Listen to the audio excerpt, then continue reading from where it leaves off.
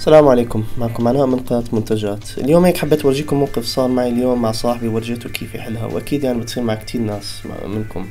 المشكلة بتصير لما يختلط الملفات الصوتية مع ملفات الموسيقى تاعتك بالميوزك بلاير، وهاي بتصير خصوصا بالاندرويد اللي لحاله بلاقي أي ملف صوتي وبضيفه على مشغل الموسيقى. مثلا في عندكم واتساب جروب وببعتوا فويس نوتس وبجننوكم فيديوهات، او حتى مش بس واتساب، ممكن يكون على الماسنجر، على الواتساب فويس ريكوردر او اي برنامج تاني. فممكن يكون عندكم موقف زي التالي: تكون عم تلعب رياضة او عم تشتغل وعم تسمع موسيقى، وفجأة Hello, I don't know if this is working. Is it working? Can't say I've ever done a voiceover via a messenger voice note. But anyway.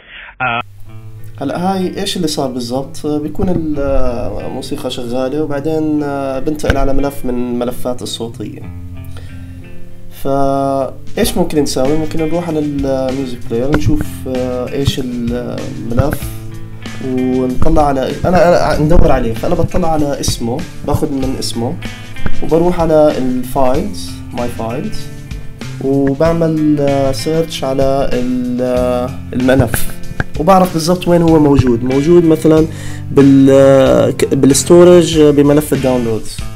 بروح على بعمل سيرش لنو ميديا، هذا الملف، وبعمل له كوبي. بعد ما عمل له كوبي بروح على الملف الموجود فيه الاوديو فايل اللي كان بالداونلودز، بروح على ملف الداونلودز وبعمل له بيست هناك.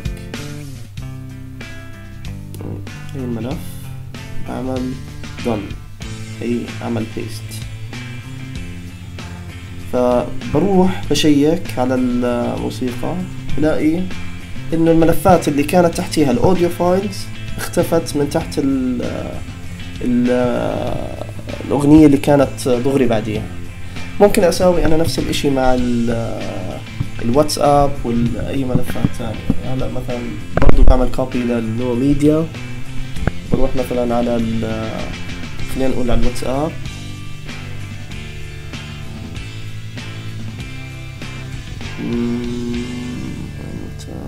تحت لخبط الامور.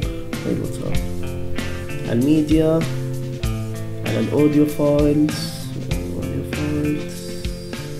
ايوه، وبعمل بيست. بس انا عشان موجود عندي يعني راح يقول لي انه في عندي الملف. ان شاء الله تكونوا استفدتوا من الفيديو او تشاركوه مع ناس ممكن يستفيدوا من الفيديو. شكرا لكم ونشوفكم المرة الجاية.